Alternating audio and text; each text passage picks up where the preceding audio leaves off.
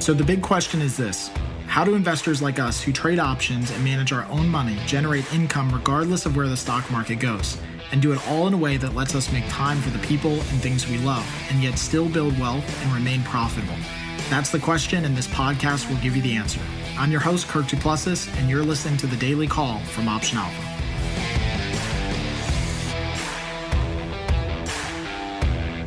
Hey everyone, this is Kirk here again from Option Alpha, and welcome back to The Daily Call. Today we're going to answer the question, do I receive dividends when selling call options? So there's two parts to this that I think we really have to dissect, and in order to understand if we are able to receive dividends when selling call options. The first thing is just to understand that when we are selling a call option, we have the obligation to sell stock at that strike price in the future to the call option buyer. So we have to sell stock to them at that strike price, which means that if they were to exercise that contract, as the short option contract seller, we would be in a position where we are actually short shares of the underlying security versus long shares of the underlying security. And so therefore, if we are short underlying stock, we would of course not get paid the dividend. In fact, we might actually have to pay out the dividend to a potential call option buyer if they were to exercise that contract. This is where we often see people get really confused when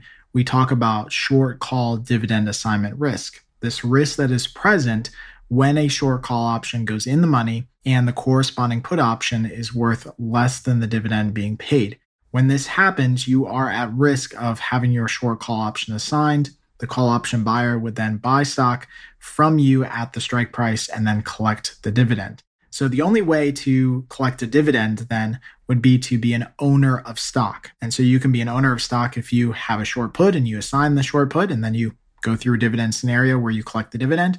Or if you're a call option buyer and then you exercise your call option and again, take delivery of the stock, and then as a stock owner, you can receive the dividend. So again, there's two parts here. One is being a short call option seller. And then two is if you're a short call option seller, do you get any chance at the dividend? And the answer is no, because you'd be short stock. You'd actually have to pay out the dividend if you went through that scenario.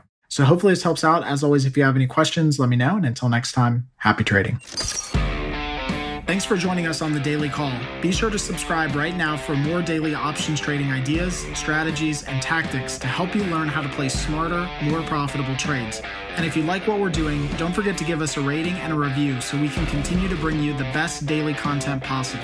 We'll see you again tomorrow, right here on The Daily Call from OptionAlpha.com.